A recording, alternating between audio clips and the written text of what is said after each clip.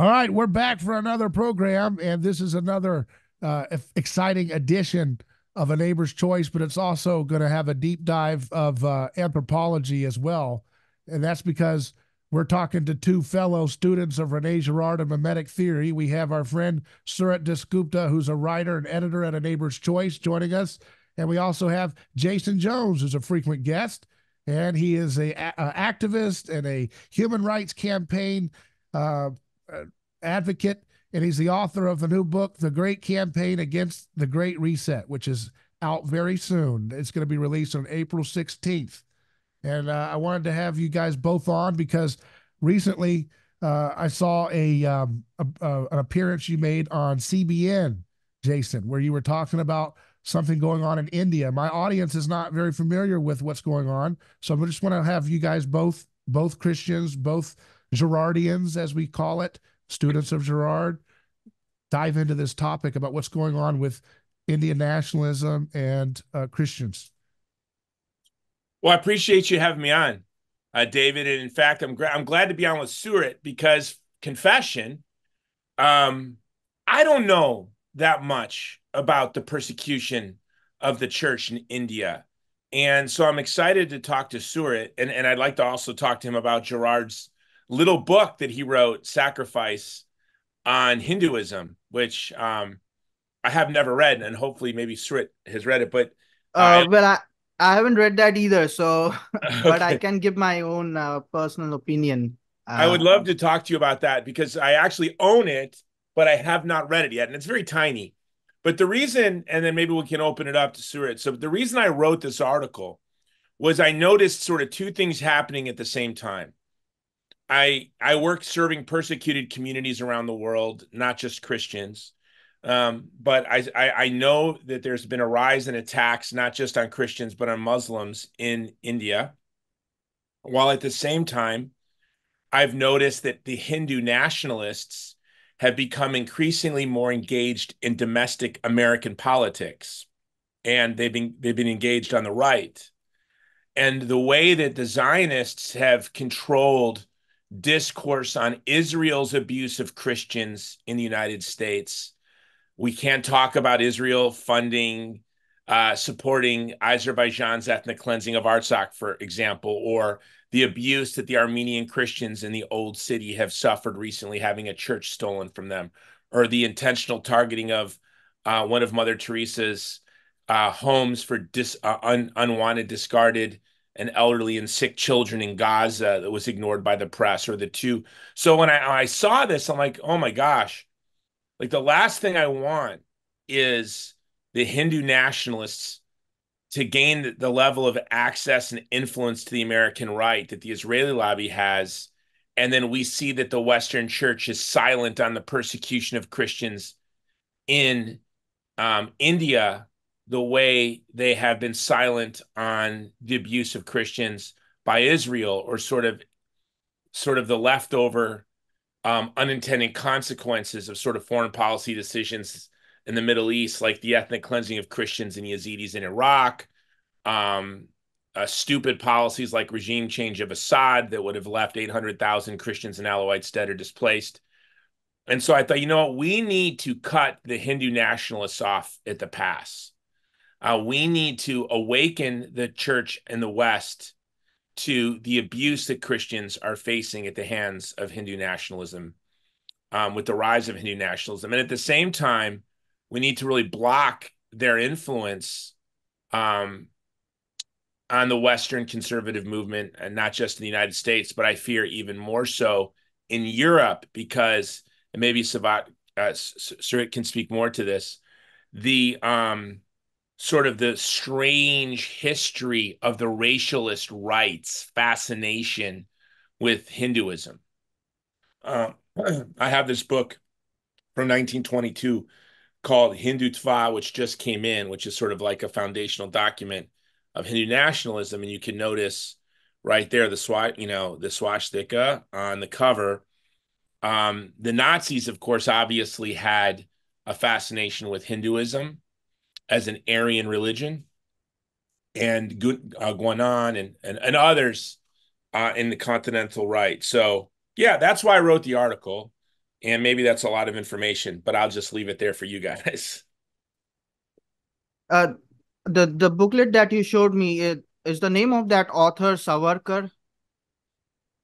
Veer Yeah. Sav So the author's name is yes, Savakar, yeah. Vinayak Numandar Savakar. Yeah. He was a pretty controversial character to say the least. Uh, there's a big push for his name to be rehabilitated in our current historical discourse, despite the fact that this guy is known to have uh, signed a lot of confessions when he was being imprisoned. He signed an agreement with the British during that time, and is like he was notorious for being known to belong in circles which were pretty traitorous, and so on. Like they betrayed uh, the freedom movement at every turn.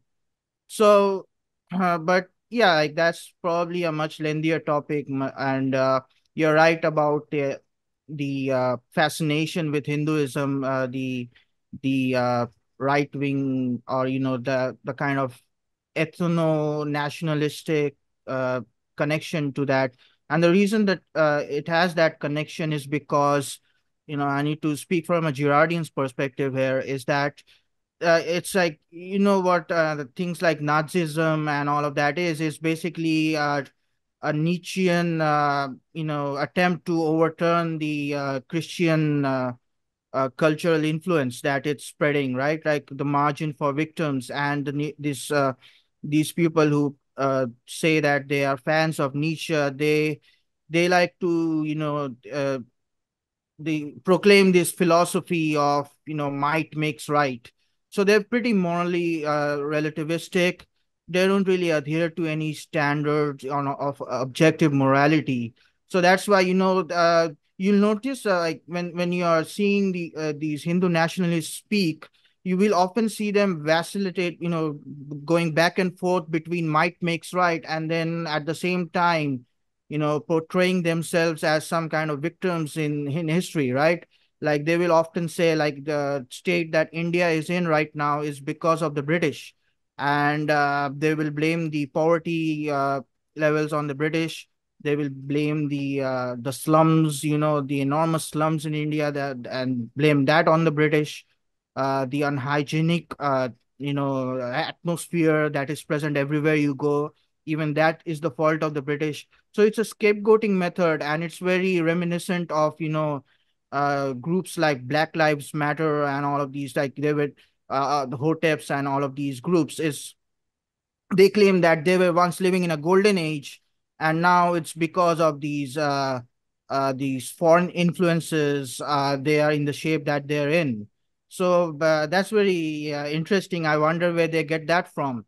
So like it even becomes much more obvious. You mentioned the infiltration of the Hindu nationalist elements into American politics, and I think that's not a coincidence. That's by design, because a lot of these Hindu nationalists are they might be cosplaying, LARPing as Hindu nationalists, in order to satisfy their Hindu voter banks, but they're really globalists at the in in every way. Look at what happened during the pandemic eras. Like India had some of the worst pandemic restrictions you can imagine, where people were like where villagers, poor rural villagers were just forcefully vaccinated on the streets. They were hit with sticks when if they violated the curfew, if they violated the lockdown rules. Doesn't seem so pro Hindu if you look at it. They're also very much pro depopulation. The education are heavily funded by the Bill and Melinda Gates Foundation. The vaccines are have been borrowed from AstraZeneca, all of these globalist entities, and you can also see the side effects taking place. So yeah, they're very much allied with the globalists, and they have a singular agenda, and that is to undermine what makes the West so free. Is that and I don't think it's a coincidence that they target Christianity wherever they are in the world. So you're saying the globalists wink at Hindu nationalism just serves a utility, and Yes. that anything that removes those authentic defenders of the vulnerable Christians or weakens them or marginalizes them is acceptable to the globalists. I would say so. The pattern is easily recognizable wherever you go in the world.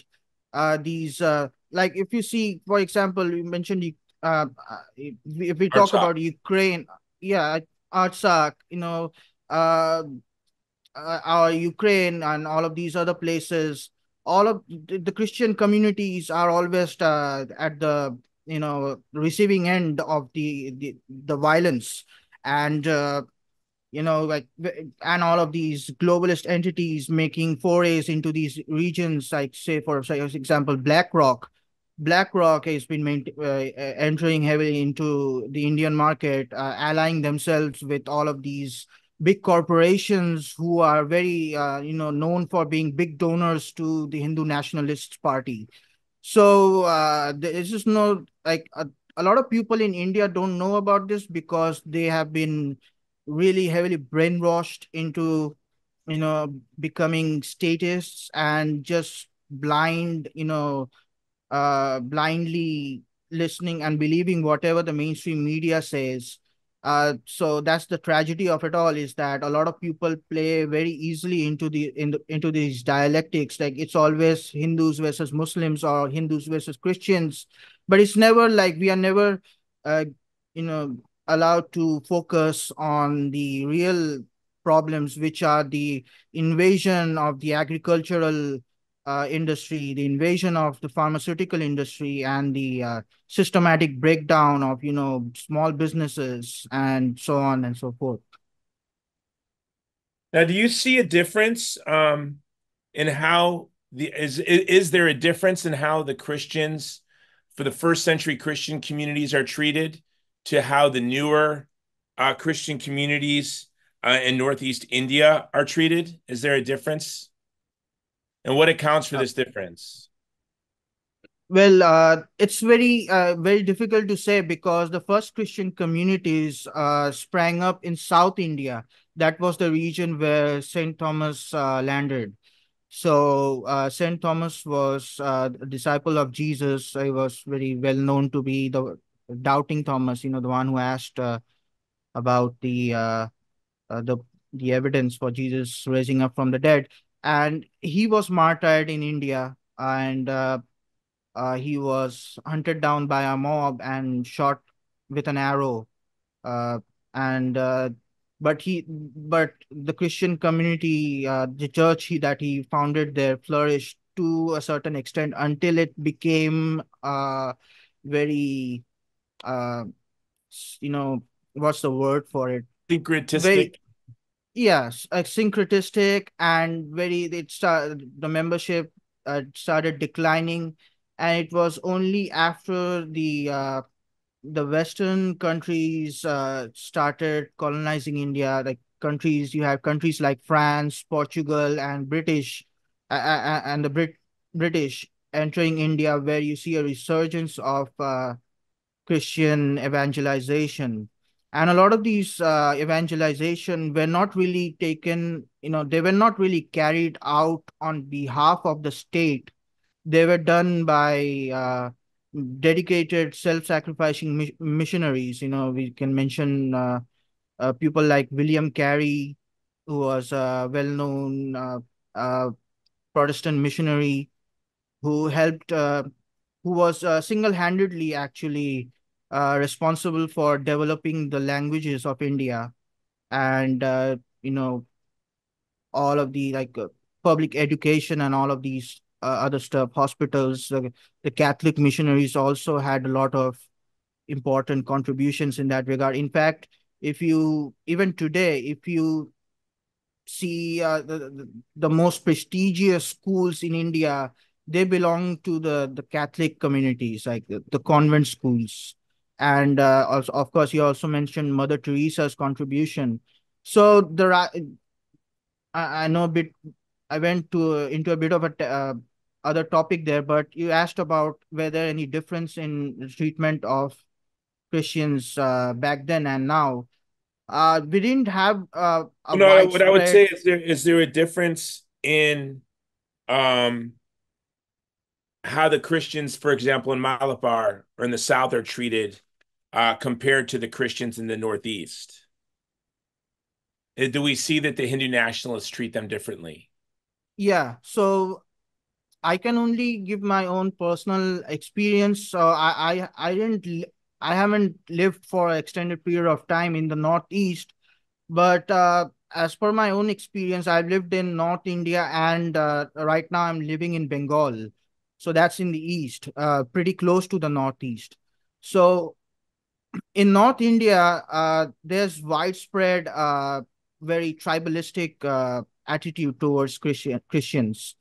But in regions like Bengal, where I live, and this is because of the influence of the British administrators and cultures, uh, there's a much more liberal attitude towards Christianity here where I'm living. And in the Northeast, the people in the Northeast were notorious for being, very tribalistic. They're like, there's a tribe over there who were known for being for headhunting, and a lot of these tribes were converted to Christianity by missionaries. And so at the outset, you have a tribalistic hostility among the various pupils over there. And on top of that, you have an added element of religious, hostility. So I would say, like, it has escalated in recent years because of the rise of Hindu nationalism, the rise of brazenness of Hindu nationalism, and of course the tribalistic nature that already existed before that. Is that the same Uttar Pradesh where they were doing all the stuff? No, That's a U- different U- place.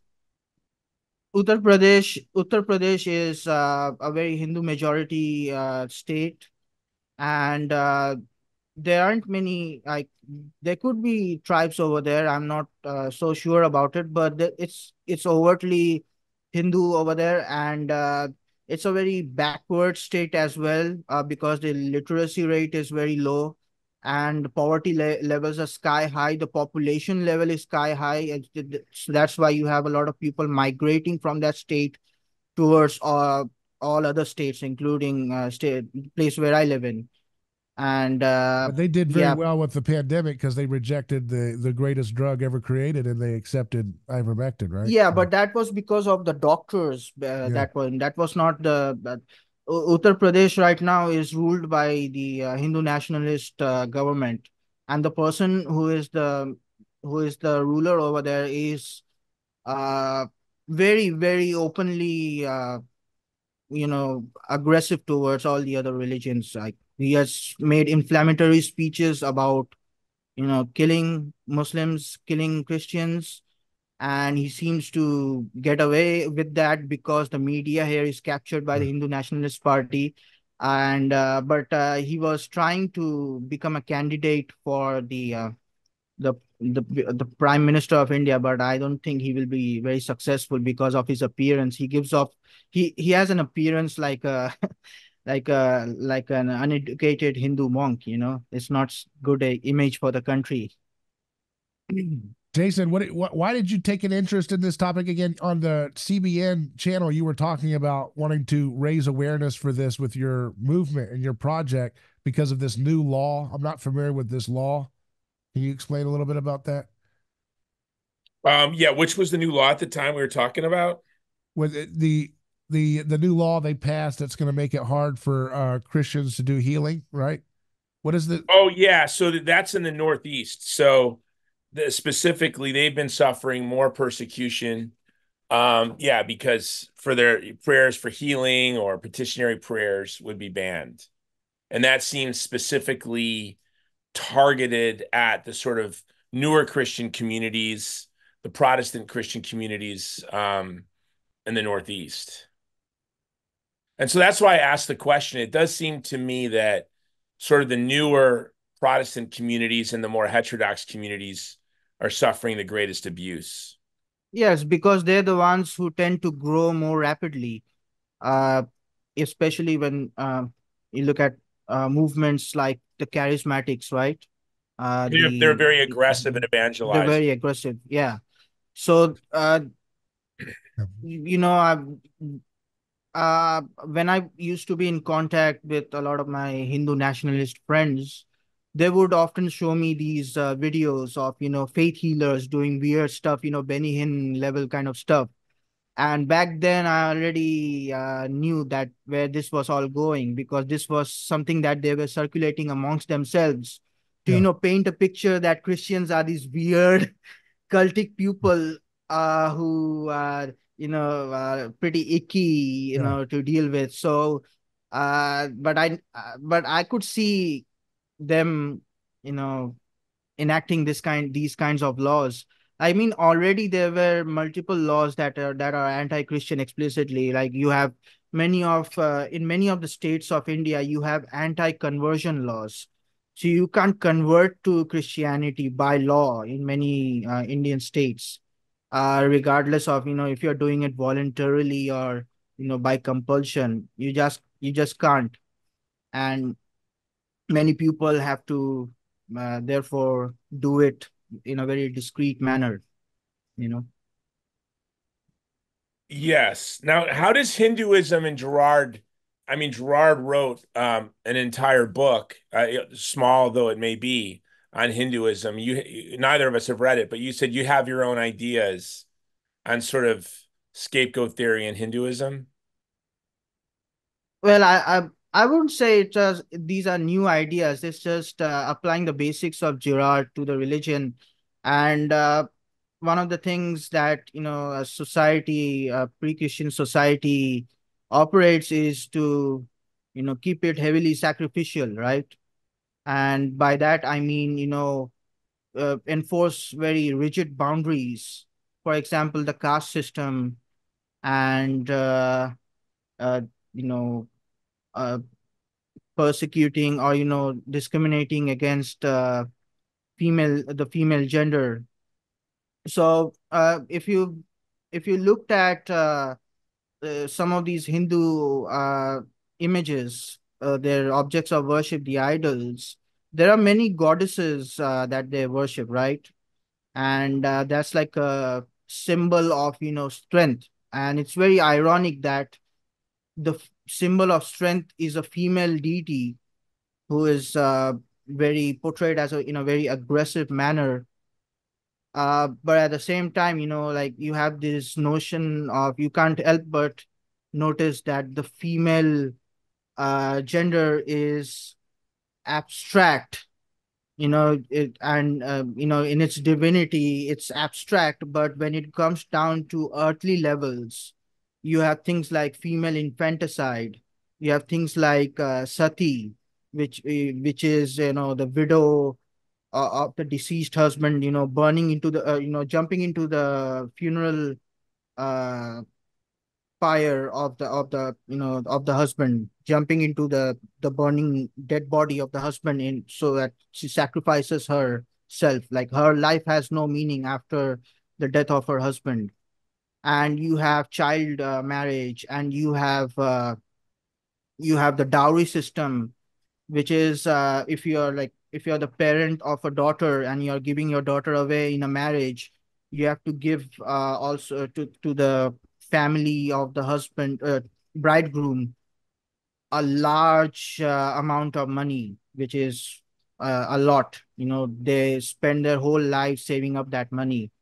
So you have all of these practices. And if you ask a Hindu person or a Hindu nationalist about these things, they'll often defend themselves by saying that, no, no, these are not true. This is like you're relying on British data to to make these narratives, but the reality is just the opposite.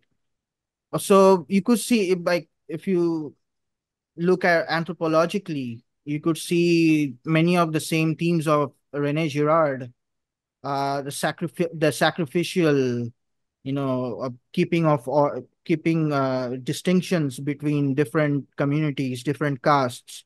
It's always sacrificial. It always involves bloodshed of some kind, right? So if a person of a lower caste is caught with a person of a higher caste, there's the punishment for that is human sacrifice, right? It's mob lynching. So these are the things, like the sacrificial So mob lynching still themes. happening today is the vestige of their older form of the sacrifice, right? Yeah, it's the It's the way. folk Yeah, medicine. It's the natural way to start a fire, right? yes, it's. I mean, looking at it objectively, it's the way that societies keep themselves in order. They used to keep themselves in order through all of these, right? I mean, even in the Old Testament, we could see different tribes, not eating with each other, not taking part in meals between each other.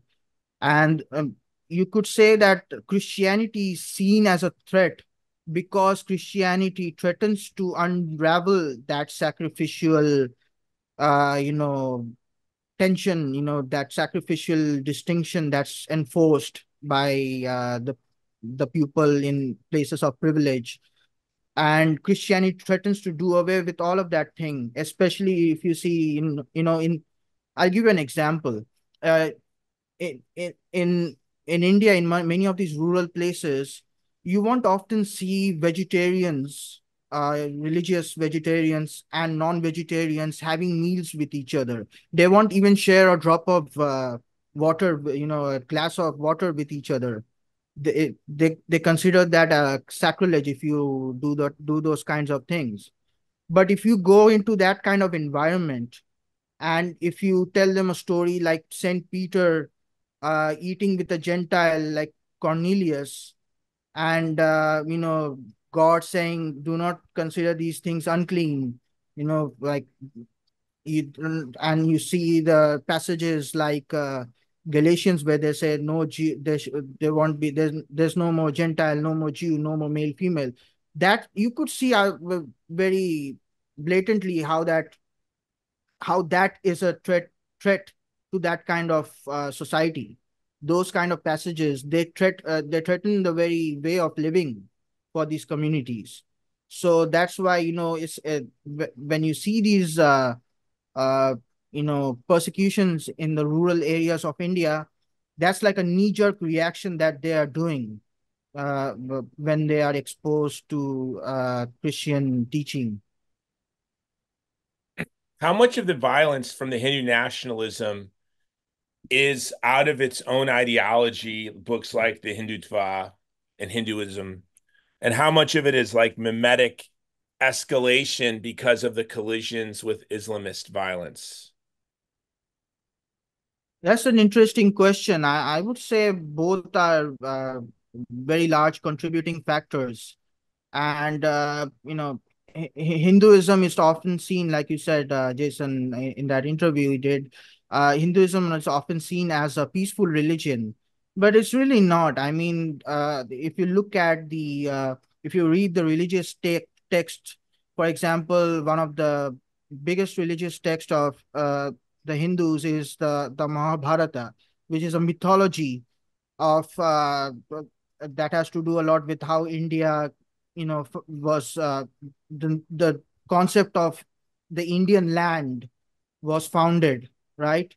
And you could see throughout those scriptures of Hinduism numerous commandments to kill the enemy, to rob the enemy, and those are considered noble in some regards. So there is a warrior caste in India, right? One of the upper castes, and the reason they are considered, one of the upper castes is because by ancestry and by the caste system itself, they are endowed with the task of fighting wars, and you don't see that kind of stuff in Christianity because Christianity abhors violence. Christianity is a non-violent religion. So, and regarding the Islamist factor, uh, I would say the Islamic invasions had a lot of influence on Indian culture, especially also among Hindu cultures. Whether they want to admit it or not, the Parda system. Uh, uh, are you familiar with that, Jason? Like when you speak with a woman in these rural areas, they will often cover their faces. So that can be linked to the hijab practices in Islam, right? So it and I mean, if you look at the temples that were created in pre-Islamic times, you could see like many of these temples have nude figures all over them, all over the temples, right? Like that's where you get the things like the Kama Sutra and all of those stuff from, right? So that was not really a taboo subject back then, but post Islamic India, you could see the taboo of women's modesty, taking a lot of being from moved into the front and center of culture. Okay. So yeah.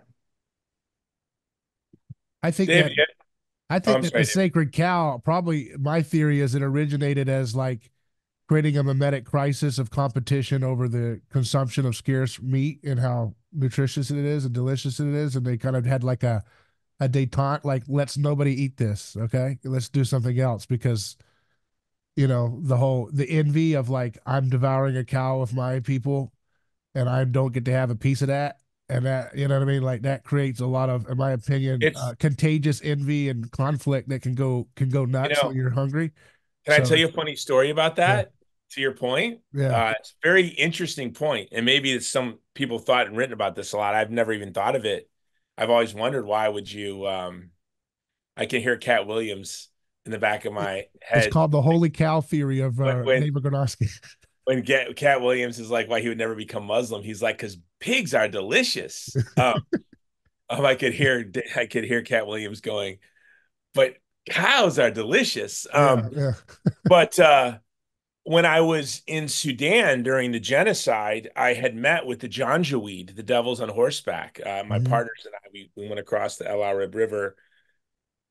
We were taken there by the SPLA. This was before independence in South Sudan. And so the Sudanese People's Liberation Army took us to the sort of the battlefront, which was a river, and they pulled us across. The Janjaweeds folks pulled us across on barrels. And when we were meeting with the Janjaweed, asking them why they were raiding across the river, killing the people on the other side of the river, we asked them to stop that, and one of the Janjaweed said, well, but they keep stealing our cows. Yeah, And I'd asked the translator, I'm like, are your people stealing their cows? And he said, yeah, that's what we do. We steal cows. And so there may be something to your point, that you take the most valuable thing that people are killing each other over, and you're like, this is set aside, this is set apart, and we're not going to fight over this. yeah, yeah. I think it's a way of the pagan cultic way of dealing with violence in a way that can If manage you it. could put cows and women us out, I think we would have complete peace.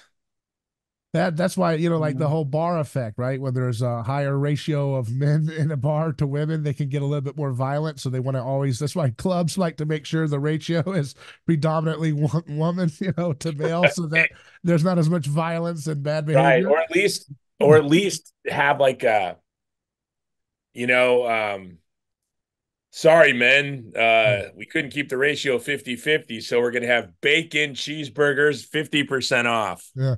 Yeah. Don't get in any fights, men. We're gonna have bacon cheeseburgers for everyone. Yeah, exactly. And then that last guy that doesn't get it, he's grumpy and he's going to start looking at people and yep. Jason, you've dealt with that as a karate master, aren't you? Surit is like, where has this conversation gone? Where have I gone? Why am I on this program? Are we sending Jason? Are you going to go to India next? Is that your next mission? I will be in India this summer. I'm going to be traveling quite a bit this summer. Are Um, you doing an I think eat, pray, love? Are you doing an eat, pray, love seminar? I will eat a lot. I will pray a lot, and we will be traveling because of love. Yes. So I'll be in Afghanistan, Pakistan, India, Nigeria, Congo, and then Spain. We're shooting a movie in Spain this summer as well. We're hosting a conference in Nigeria. We are working with a Dalit school in India. I'm going to visit the school. Also, we're working on some medical center clinics in Congo, so I'll be visiting those. Yeah, so it's going to be quite a busy summer. And then now my book comes out next week, The Great Campaign Against the Great Reset. And so that's going to keep me pretty busy on my media and book tour for the So, next what eight are some of weeks. the patterns of that we've discussed about globalism using the garb of nationalism in India that are related to the themes of your book? Well, I think why you'll especially like the book, David, have you read it yet? You've had it for a long time, Yes, yes, but it's a Girardian look at the Great Reset. And what I mean by that is, I'm not looking at the Great Reset through the lens of politics or economics or governance. Obviously, there are elements of the Great Reset that touch all of those. But I think what makes the Great Reset really horrifying is its scope, its totality. It's as virulent as communism, in that it seeks to obliterate the understanding of the human person that what we call the West was grounded in since the second person of the Trinity became man. And so, what the Great Reset seeks to do is wipe away that sort of very profound respect for the human person that you find in Christianity. Its remnants still echo through the West. The West is, of course, is and will always be Christ haunted. And so, it's a rejection fundamentally of that vision of the human person. I say in my introduction to young Americans, more than wanting your property, um, the Great Reset wants your heart. It wants to change fundamentally. Obama said he wants to fundamentally change America, which is to fundamentally change something, obviously, is to destroy it. If you change something fundamentally, if you change a thing's nature, which you cannot change a thing's nature, you can destroy a thing. And so they are very open about it, especially in the transhumanist community, about sort of blowing up the idea of the human person that we hold to. right. And what you probably find most intriguing is I look at victimism as the fundamental instrument of control that the globalists Yeah, use. Feigning concern for the vulnerable to acquire yeah. wealth, power, and prestige. Um, Surit might find this interesting. I wrote an article recently where I compared them to the bastard, and I called them the bastard children of the British East Indies Company. They use the same strategies, they use the same tactics, they have Yes. the same disdain for these communities around the world. They use this natural sense of empathy that people have for these communities, but what they really seek to do is absolutely destroy them. It's divide and conquer, right? Yeah. The age-old game, and it's you. That's how you know that these are the spiritual successors of the colonialists of old. Is they employ the same tactic of pitting races against races, religions against religions, and they have a very common thread in their attacks, in that they attack the human person, they attack the individuals, and that's why they seem to have a hard time coexisting with Christianity, is because Christianity gives you the grounding of that idea that all human life is intrinsically valuable, and all persons are created uniquely in the image of God. So that's why they are completely fine. They're completely okay to ally themselves with Islamists, with Hindu nationalists, Yeah, it's true. and with all of these Zionists, Zionists. Hindu Yeah, nationalists, Islamists, ISIS, Al Qaeda, Al communists, Nusra. Yeah. By the way, Hitler himself, right, was repulsed by Christianity, said it was a great tragedy that Germany wasn't Islam Muslim, and he himself was fascinated by Eastern religion as well, and Nietzsche. But at the end of the day, this idea that we would marshal strength and power and influence in the service of the vulnerable or the weak is absolutely reprehensible to these people. Yeah. Yeah. Yeah. But they weaponize, and it's But they let's face, weaponize. they weaponize female empathy towards the vulnerable as their number one. Let's be clear, Jason. That's the biggest issue is that especially Victimism is the heresy of single. the age, and we have a pope who is a victimist Yeah. heretic. Yeah. Yeah. But single women are the biggest fans of this religion of victimism. So how does the church start to talk to them in a way that they can understand how they're being conned, by their emotions? Do you talk about that in your book? I do. And, it's the chapter on solidarity. So there, we have the five ideologies of control, and then those five sort of pillars of the West that if we adhere to those, the Great Reset will crumble as totalitarianism, communism, and fascism and Nazism as well perished. But it's authentic solidarity. Yeah. Um, and we have to, my one goal with this book is, and it's doing pretty, it comes out in a week and a half, but the pre-sales have been kind of startlingly good. But my one goal is that it's a Gerard word. Gerard, I believe, coined the word in the mid 90s. It's the word victimism. I want that word in the dictionary. It's not in the dictionary. Yeah. I want people to use the word victimism as much as they use the word gaslighting, because when they Use sell us open borders, they're gaslighting us, right? They sell us open borders because they care so much about migrants. Wait, what? No, their open border policy lures millions and millions and millions of migrants away from their family, disintegrating their families and their communities, breaking them apart in Guatemala, yeah. Honduras, across Central and South America, Yeah. luring family members into a Yeah. dangerous underground economy by the millions. Also, fentanyl pouring across the open borders, killing vulnerable Americans. The most vulnerable Americans' wages, especially new legal immigrants' wages, are undermined. But they use concern for the migrant to sell policies that undermine not only migrants here but their families abroad. Yeah. So, same thing with the war in Ukraine.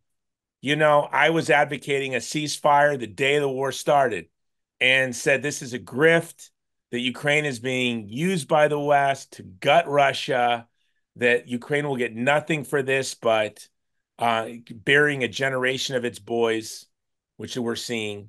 But they sold concern for the people of Ukraine to get us to support a war that undermined the interests of the people of Ukraine. In Yeah. fact, to the point where Boris Johnson sabotaged a ceasefire arrangement 8 weeks after the war started, which is Yeah. utterly diabolical. You think of the electric car. Um, King Charles, in his Christmas address, called for climate compassion.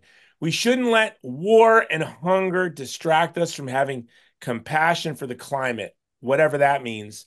Meanwhile, boys as young as 6 years old are digging for cobalt by hand in Congo so you can drive your Tesla with its coexist bumper sticker. Utterly and absolutely reprehensible. So, victimism is the mechanism that these, and I really loved the way Surit called them, the spiritual children of the colonialist, of the imperialist, because that's what they are. And it is spiritual in the sense that it's diabolical. And we're talking about principalities and powers.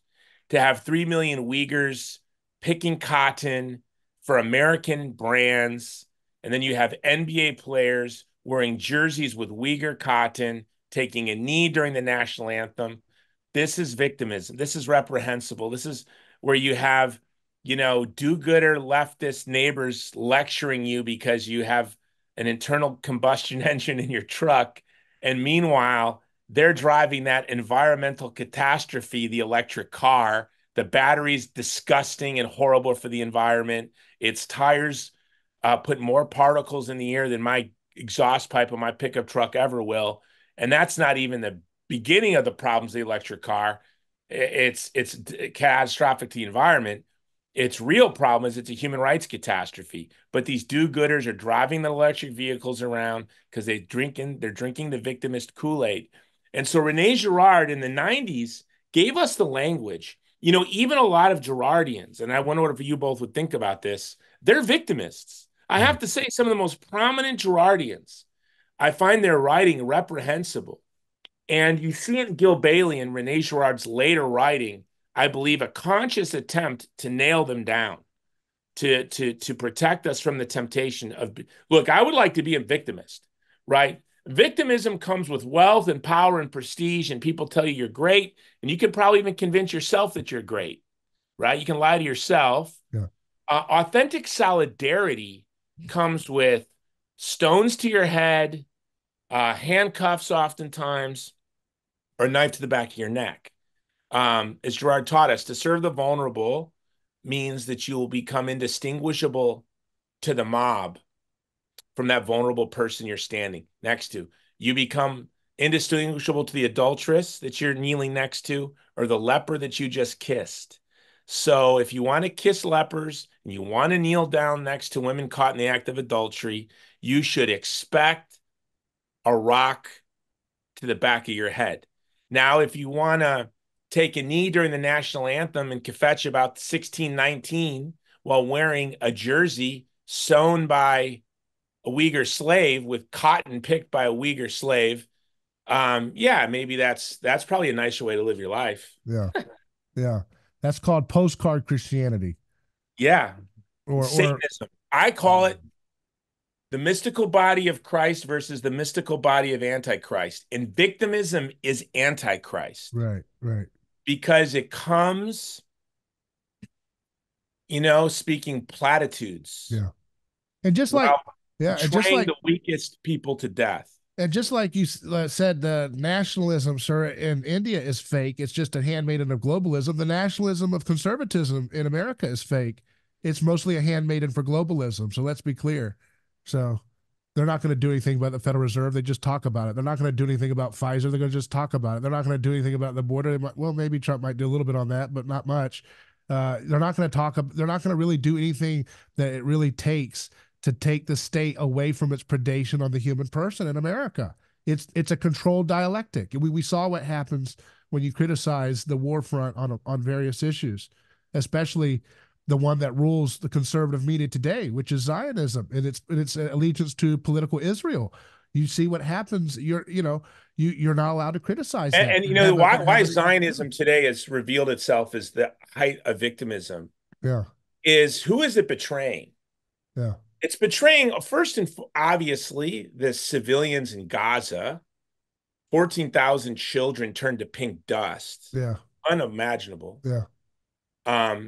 With weapons purchased from American companies with American money. Really heartbreaking. But it's the Israeli people itself. And anti-Semitism and Jew hatred and the fears of the rise of anti-Semitism and Jew hatred are, with only 14 million Jews in the world, 7 million in Israel, is something that we need to be on the watch for. I really think that, and I wrote an article about this way back in November, saying that Palestinians need true friends and the Israelis need true friends. And the only place they can possibly find a real friend is in each other, because the rest of the world likes to use them against each other to achieve objectives that aren't in the interests of the Jews and the Christians and the Muslims and others that live there. And to the way that Christian Zionists especially have just forgive and turn a blind eye on the hell that has been unleashed on the civilians in Gaza, to me is it's sad, it's heartbreaking. Yeah. But I always hear Girard, oh, you thought you were different, He always says, oh, we always, whenever these enthusiasms of violence or scapegoating erupt, people always have the same sort of sentiment. Well, why did they? We were different. I thought we were different. Jason, why did they spend 2 Super Bowl ads, the state of Israel, promoting their war campaign in Gaza? 2 Super Bowl ads. And then there was another one, too, that was talking about, getting them home. And it's like, of course, you want to get them home. But That's victimism, is using the plight of victims to go ahead and justify the perpetuation of more victims. We have to blow up this whole block of buildings with all the civilians in it because the group that our government funded and put them in power, Hamas, is doing horrible And don't atrocities. you like So, how we're supposed to pretend we don't know that either? yeah, you're supposed to pretend, and I'm not And going to by the way, pretend. everyone who So, challenges me on that will go, well, yeah, it's true, but there's no but yeah, there. exactly. No, and here's the reality, right? There's no Here's but the there. reality. Here are our choices. Yeah, Okay. Ethnically cleanse the Jews, ethnically cleanse the Palestinians, end an apartheid state, or a two-state solution. What now I support this. Now, obviously, when you got the US and Israel funding Hamas, that makes yeah, this real hard. yeah, So it makes me think the US and Israel don't want this two-state solution. yeah. Well, do they want to end the apartheid state? Well, no, they don't want to end the apartheid state. Do they want to ethnically cleanse the Jews? Well, no, they don't want to ethnically cleanse the Jews. So then what is left? Then I have to believe the goal is to ethnically cleanse the Palestinians. And I'll say on the other side, I'll have people tell me that they don't want a two-state solution. And no, what they really want is to ethnically cleanse the Jews. So we're in a world right now where you've got a lot of people on both sides who their goal, which they won't say out loud, thanks to Jesus Christ, okay? Thanks to Jesus Christ, no one's going to say it out loud. No incarnation of Jesus Christ, they would have no problem saying what their goal is. This is, I don't know if it was you, David, or someone wrote this. This shows you, Gerard helps us understand the triumph of Jesus Christ. Yeah, that was my story. Yeah. What was that? Yeah, that was that WorldNet Daily, actually. They published it. Yeah. Yeah, that was so profound, Yeah. David, that this whole thing helps us understand. Because the reality is there's large groups of people on both sides of the issue that they think ethnic cleansing is the answer. Full stop. 100%. Yeah. They won't say it though. Okay, so then it's just like, well, it's not this, it's not that, it's not that, it's really hard. Well, no. Unless I'm missing something, Yeah. it's ethnically cleanse the Jews, ethnically cleanse the Palestinians, and the apartheid state, or a two-state solution. But we're Well, so I think Yeah, but this we're is the so only thing. we're so Christ haunted as a society that they have Yeah. to market their campaigns under the vulnerable of their own side, right? My vulnerable are the ones being killed the most. And they're like, no, no, no, my vulnerable are the ones being hurt the most. And they're like, no, it's mine. Don't you know how much pain we have? That's why we have to kill your vulnerable. And we're not even trying to kill your vulnerable. And then the other side say, hey, same thing. It's a mimetic doubling going on. And it's mediated by the terms of Christ. The meek shall inherit the earth. 2,000 Christ is years king. ago. You help me see that, Yeah. like Christ is king. Yeah. So they got to gaslight us and use victimism. But this is the scary part. And Surit, please jump in. Like, I wonder if, in a way, Gerard and those Christians who are, we've sort of, through the gift that Gerard has given us, are we not pushing the apocalypse along faster? Because what we're saying is, like, stop with the lies. Like, just admit it, right? Like, we're unraveling. If the word victimism became a word that everyone who spoke English understood, and the victimist mechanism unraveled, well, then what? It's very interesting, isn't it? Because on one side, like you mentioned, Israel and Palestine. On one side you have Zionist fundamentalists who are trying to accelerate to the point of the arrival of their promised Messiah, and then you have the Muslim side who wants to accelerate to the point where they want the Mahdi to arrive. Their own version of the Messiah. But one movement that really has accelerated towards, and especially doing so is the Christian religion, and this Christianity hardly, takes the credit for doing that. If you ask the average Christian or even the average pastor, they would not really say what the implications of Jesus Christ has been on the history of humanity. Is that we have now come to a point where, thanks to Christianity's influence, we have made technological advances in medicine and also in things like nuclear bombs, right? And but at the same time, we have come to a point where we are very sensitive to that. I would say, like, in pre-Christian societies, if pre-Christian civilizations had the nuclear bomb, they would not think so much, before, they would launch those nuclear bombs. They would do it instantly, they would not stock up their nuclear bombs and make mutual treaties, of things like mutually assured destruction and so on and so forth. They would not think about those things. They would straight away annihilate their enemies. So this is a very interesting time we're living in. You're right, Jason. It's so fascinating. It's like a crossroads where we have reached the point of no return. Like all of these nationalists, they want to go back to some kind of golden age, but they really can't, because whether you're talking about the nationalists or the globalists, they're always running into an invisible wall. And it's like they fail to acknowledge that wall is Jesus, but they always find themselves running into that wall. That's the reason why they won't say it out loud, that they want to ethnically cleanse the other person, because the moment they name that objective that they're doing, what's stopping them from doing it? But the fact that they can't even speak about it says that they really have a battle on their hands. They won't be able to do it. To your points, Surit, you saying that, here we are in the middle, Christians stuck in the middle. And I would say that Christian Zionisms have abandoned being Christian. They're not Christian in my mind. Practically speaking, they're not. So the Zionist fundamentalists know very well that the Islamists would ethnically cleanse them given half a chance.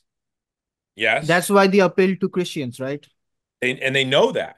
And the Islamists know that the Zionists would ethnically cleanse them like so their that. propaganda is mediated towards Christians and Westerners too. Yes, yes, absolutely. The Palestinian propaganda is is directed towards Westerners and Christians too. They're all trying to get us to. It's all trying to get the Christians. crooked ref to make the call for which side's going to win. Yeah, and I've had people on both sides when I tell them I'm not on their team I'm like, I'm with you. I shared it recently. My favorite line, maybe not Surit's favorite poet, but one of my favorite is Rudyard Kipling. Forgive me. And I love Kipling. Yeah, I love him. Yeah, his poem, If, when all men can count on you, but none too much. I want my Jewish friends, my Israeli friends to know that as their friend, and I have friends who are Israeli citizens that I love, that I would do anything for them, for their family, for their friends, for their security, anything. But not too much. I'm not going to be unjust or vile or brutal or cruel. And I would say the same thing to my Palestinian friends, that I want all men, as a Christian man, I want all men to count on me, to be kind, to be gentle, to risk my interests for their interests as a fellow human being. Yeah. But we're stuck as Christians, and I think there's a lot of resentment against us because people know they can't count on us too much. When I was in Ukraine early on, a Ukrainian friend of mine, I had said something like, if you invaded Russia, I would be in Russia. If NATO unjustly invaded Russia, I would be in Russia right now helping to evacuate Russian civilians. And she goes, no, you wouldn't. You'd be with us if we invaded Russia. I'm like, no, nah, I wouldn't. Russia invaded you. That's why I'm here. You better be careful, Jason. No, I mean, I run the Vulnerable People Project. Our side is to advocate for civilians trapped in war, genocide. I hear you. Yeah. And you're that's just not supposed to humanize Russians too, Jason. You're not supposed to do that. Yeah, well, you got a book to promote. You got a book to promote. You got to get on some big media outlets. You can't. I draw the line with the Irish. Bump, okay, I will never humanize the Irish. Are you? Or what are you, David? You're Irish and Polish, or what are you? I'm German and Polish, which means I'm half evil mastermind and half lovable oaf. David just dodged that. You're not close. Irish then. Okay. So no, look, obviously, The idea that I had said that actually in Ukraine, I was on the front lines and there was a T-72 tank that had been destroyed by Ukrainian forces. And I had put my hand on the tank and I had said a prayer for the Russian boys that died in that tank. And I had said that out loud to the people I was with. I said, let's pray for the boys that were inside this tank. I am so grateful because I'm by nature the worst human being I've ever met, and I've met a lot of people. And I'm pretty quick-tempered and addled with prejudice and all that. But it's grace, right? Like when I go to these places, I do, and I know it's by God's grace that my heart breaks for all sides. And that's the gospel of Jesus Christ. And I just really love what you said, Surit, about like the time that we're living in right now is probably one of the most wonderful times to be a Christian Yeah. because as everyone's being drawn and quartered, I think of Stephen a lot, the first martyr who was stoned to death. I would like to be the last. If this is the end times, if this is it, and we're about to close up shop here, I would hope that I'm the last Christian swept away by a mimetic contagion. That's how I think. Like, God, give me the grace. If everyone's being swept away by mimetic contagion, let me be the last Christian stoned, you know, Yeah. thrown off a tower or hit with a club. I Yeah. just, please don't let me be swept away by ideologies of cruelty and hatred and viciousness. Yeah. Yeah. That's our faith. Like I believe grace, is affectatious. And that's why, yeah, we have to be careful about the new call and the right to abandon the principles. They say because you've got the fake establishment Romney right, which is its own victimist atrocity of globalism. Yeah. But then you have this new one that's coming out that's supposed to be more punk rock. And hey, the reason why the right always loses is because they play by the rules, why the left just takes power. And I call them the Little Caesars. Their ideas are as cheap as a Little Caesars $5 pizza, but they want to be Little Caesars, and they're dreaming of a Little Caesar to come sweep them off their feet. And it's not very masculine to sit around pontificating about the rise of their little FDR Caesar who will come and save them. But that's not a Christian disposition to say, well, we've got to start jailing our enemies for anything we can get them for whenever we get power. We got to start, like, no, that's not Christian. That's never going to work. You're going to lose. And David, back to this point and back to Hindu nationalism. You obviously, all of us made ourselves pretty clear we're not Zionists. Yeah. They say that to be anti-Zionism is anti-Semitic. Well, that's absurd. I'm not an anti-Semite. In fact, I think to care about the Jews is to oppose political Zionism. But the rise on the right of anti-Semitism, of Jew hatred, right, which political Zionism foments, like how absurd is it, right, that a Jewish kid who's walking across Harvard Yard gets attacked, usually by left-wing Jew haters, because of something the nation state of Israel does. How stupid would it be if, because there's Hindu nationalists are persecuting Christians in India, if I were to smack some Indian kid walking across Harvard Yard, it would be utterly reprehensible and repulsive. But nobody would think to do that, actually. Nobody would think to do that. It's interesting how Jew hatred, anti-Semitism, political Zionism, they're all kind of interwoven. A lot of it has to do with the spokespeople. I saw the one guy that Candace Owens debated, and he had Rabbi said, Barclay. yeah, he had said, we, like he's not an Israeli, right? So is he? I don't think he's an Israeli citizen. So when you have Jewish spokespersons talk about Israel and say we, or to be to oppose the actions of the state of Israel is to be anti-Semitic, like how stupid. I love my country. I oppose it all the time. I love Italy. I love Spain. Doesn't mean I can't criticize their politicians. That I can't. And by the way, I love my country and our behavior in Iraq and Yemen and Libya and Afghanistan was utterly and absolutely reprehensible, undermine our own interests and the interests of those people that live in the countries that we invaded. So, in saying so doesn't make me an American hater. It actually means I love my country. Right. Right. Um, But the reason I wanted to go back to this, guys, is, you know, one of the reasons I wrote my book, to your point, David, and I kind of swung away from it for a second, is young people in this country are so authentically aggrieved. They've been so abused by technology. They've been so abused by woke ideology, that they're angry.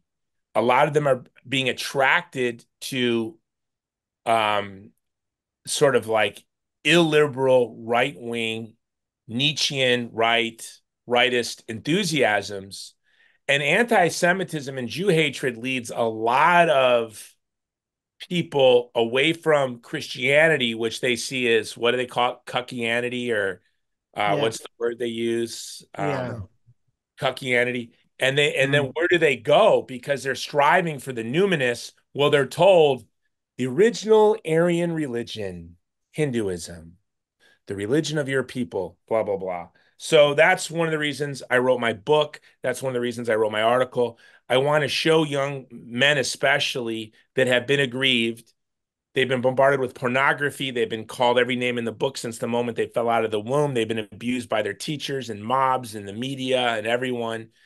Um, the last thing I want to see them do is reject Jesus Christ, um, to be attracted to Nietzsche or Heidegger, or towards virulent any other virulent ideology. And even their interest in Hinduism is very shallow. It's more a dilettante's, like, grasping for a numinous reality to clothe their racial hatred with. Yeah. Yeah. yeah. It's like it's so blatant. Like the this interest in Hinduism isn't a real interest at all. So when you're like when you see people studying these Hindu texts, or these Hindutva texts, there's no serious question about, okay, is did these gods that these Hindus worship, did they really create me?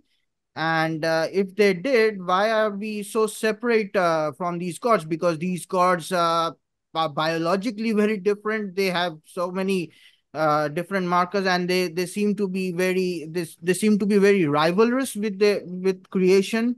I mean, if there's a creator, right? If there is a creator, I wouldn't say that creator would be rivalrous with the thing he created. That would be ridiculous. So why are these many gods? Why are they so rivalrous with human beings? Why are they going to war with human beings? Like if you just imagine a modern day, in modern day setting, a god going to war with the human beings dressed in all camouflage and helmets and all of it would look ridiculous. It's ridiculous. That's how exactly these mythologies portray their gods as. And the reason why they do that is because they want to hide the violence that human beings do to themselves, and they dress it up in these abstract divinized figures, right? That's why you see all of these deities with things like all of these different multiple arms and so on and so forth. The reason that they are made like that, so as to set human beings apart from something, from the victim that they have ritually murdered and then deified and then made abstract, Oh. so that right? It's the classic Girardian interpretation of mythology. So there's no real question, serious question I mean, you can of see you can see a vestige of the proto beginnings of the Hindu religion in the more rural communities of India, in which the National Enquirer will report every now and then a one-eyed cyclops goat baby born, and they take the goat, and you have photos of it in the village, and they parade it around as a god. So that's a vestige of the origin of a lot of these gods, are these people with disabilities. You see these people that are preserved in the down the road here in Florida. We have Gibsonton, which is a very Girardian town. It was the place where all the so-called circus freaks retired.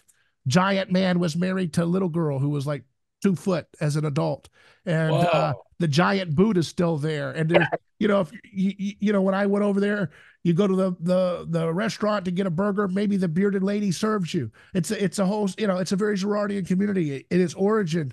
as a retired circus performers, but they had the Spider Girl and stuff. You can imagine those folks being born in a thousands of years ago. They would have been deified. So there's a reason why we get folks with different hands and different arms and stuff, bending backwards. Spider Girl. You ever seen? Have you heard of Lobster Man?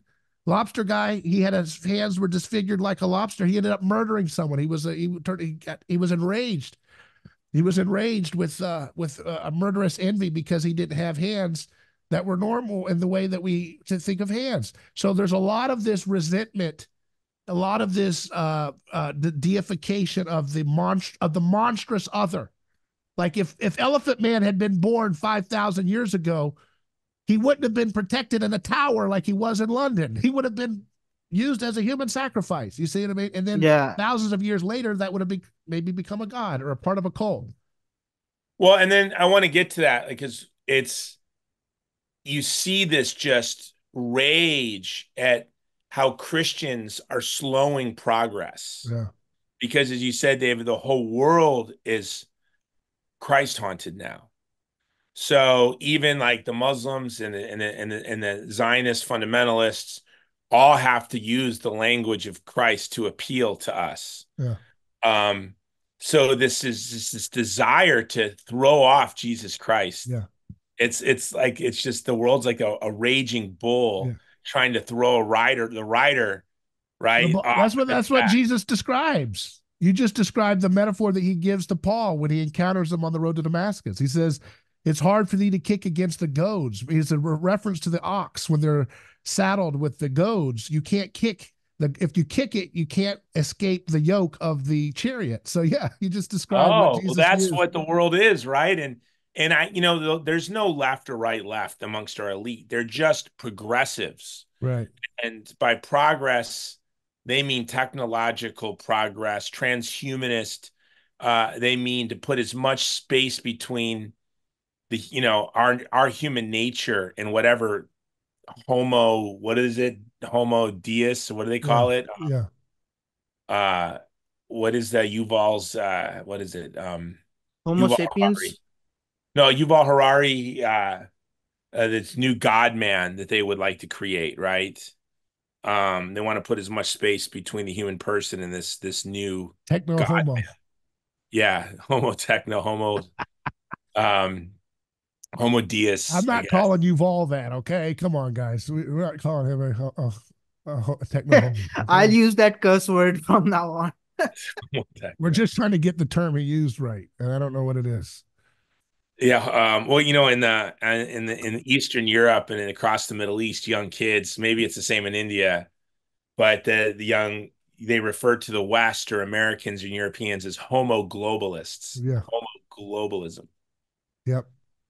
A Well, global homo. Yeah. Global homo. So Global homo. Jason, are you saying if we buy your book, we're going to beat the Great Reset? Is that all we got to do? I'm going to say that if you don't buy my book, you will eat cricket meat and you'll hate it. So if you don't want to eat cricket meat, listen, you got to buy my book. It's the only way for Your you book not is to. not printed by the labor of Uyghurs in China, is it? Come on. No, it is not. There was I'm no okay. labor, slave labor.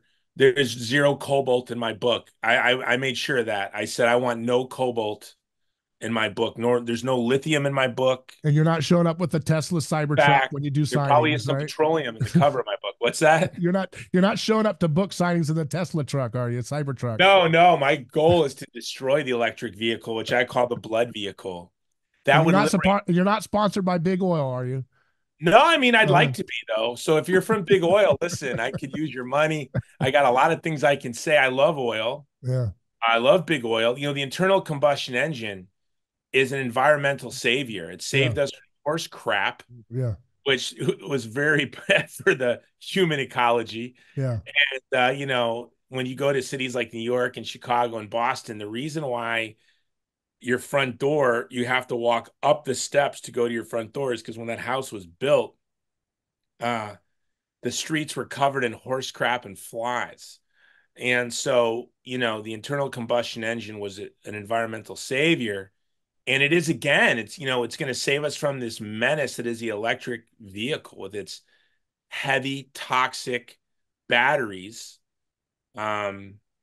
and it's human slave labor that's dependent on the creation of those batteries. So to destroy the electric vehicle, which by the way, it's in full collapse. The EV market is an absolute collapse because the product sucks.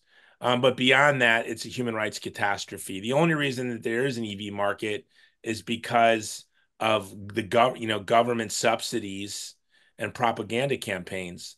No one would buy a less efficient environmental and human catastrophe of a vehicle, which is if you're driving an EV right now, you need to just go sell it Yeah. and take a hot shower to, wash the guilt off your body. Um, and then go buy my book, The Great Campaign Against the Great Reset. I map out the 5 principles that we need to advance against the 5 ideologies Yeah. and 5 ideological tactics of the globalists. Yeah. Well, Jason, you're one of the few people I know who's able to get on some significant platforms who's not an obvious Fed or Intel asset. So I really appreciate you doing what you're doing. And it's I'm probably glad it's not obvious. I work hard at being discreet. I do want to say if you need anybody to, I don't think the only continent you don't have representation of your campaign is probably Antarctica, and I'll be glad to take the Vulnerable People Project to Antarctica if you don't mind. We work all over the world and we do not yet work in Antarctica, but I've been told there are 40 million people living there and it's some kind of like. Oh boy. David just changed his mind right there. Yeah, Is this a QAnon conspiracy, David? Is that why you want to go? Are you going to investigate it for no, Q or no, no. what? No, what Listen, I happens want in to say Antarctica this. stays in Antarctica, obviously, okay? What Because happens in Antarctica stays in Antarctica. That's why I get to keep going back. yeah, Listen, I've kept my mouth shut about, how great it is there. The water parks are amazing. The chicken wings are amazing. So listen, what I wrote this book for young people especially, but it is through the Girardian lens for sure. Like so much so that I even feel guilty writing the book because it's so much Girard. yeah, It's an echo of Girard, and whatever's crappy about it's me. yeah, But the one thing I wanted to convey to young men especially and young women, it's that what you have before you is the adventure of Eros, that we will defeat the Great Reset. But the way to defeat it is really erotic love, thoughtfulness to our posterity, and thoughtfulness to our ancestors. And so, what do I mean by that? First and foremost, it's love of God and love of family. The Great Reset seeks to destroy our natural affections. And so, if you want to battle back against the Great Reset, well, it's very easy, really. Love God, worship God, love your parents and honor your parents, love your family, seek to be a useful member of your community. If you're young, when you're young, preserve your moral imagination so that you can love the way you were created to love, not only your creator, but that erotic love which drives human life, which is the love of your spouse. And so avoid pornography and promiscuity. Shake it off to the best of your ability. Young people, I know that that's like saying, okay, sure, and I'll walk through a cotton field in Velcro, and I won't get any cotton on my Velcro suit either. I know in today's world, preserving one's moral imagination for a young person to experience eros in a marital love is a great challenge. It's the adventure. That's why I say in my introduction to young Americans that what you have before you is the adventure of eros, the adventure of erotic love, because when you fall in love, get married together with your spouse, you will have children, procreate, have lots of children. The Great Reset hates that. The globalists hate that. And order your life to love your children and order your life to leave your posterity a civilization of love and a culture of life. This is how we beat back the Great Reset. And maybe for our generations, gentlemen, we'll have to just quote Frodo and say that we'll save the Shire, but not for us. And I'm fine with that because, to quote St. Augustine, I've had more than my fair share of peaches, and not all of them were in trees in my yard. I've lived a blessed and privileged life. And so now what I'm called to do is really just order my life to serve my posterity. And this great battle is to free our posterity from an Orwellian hell that has never existed on the planet. That's what we're fighting for. What we can close out the rest of our life and hedonistic pleasure, transhumanist technologies. We can consume our way into the grave with all the gusto of a 19-year-old boy if we want. Um, but yeah, that's not how we're to live. We're just to order our life to serve our posterity. And in doing that, we will beat back and break the Great Reset. Klaus Schwab isn't beating us. No way. Yeah. Very good. Amen. We gotta let Christ finish his story. That's what we're doing. That's it. History. His Sir, story. Yes. sir, anything you want to say? I can't top that. Just want to say it's been a pleasure talking to you, gentlemen, and hope to have more discussions with you. Jason, I would like to say take care of yourself on your future journeys and don't be too eager to become a martyr. We need your friendship and your love. I really appreciate it, sir. Hopefully, maybe I can see you in India, and I'd love to have you on my Oh, podcast. sure, Um, sure. Yeah. and trust me, I don't want to be a martyr. I love sushi and Muay Thai too much, and my family too much. Yeah. Very good. The Great Campaign Against the Great Reset by Jason Jones, folks. Get it, pre-order it now so we can get this game started here. Let's go. Let's pre-order it. Let's drive me up. My goal is in 2 weeks to be #1 on Amazon. All Let's right. do that. Right now, where am I? I'm like number 30,000.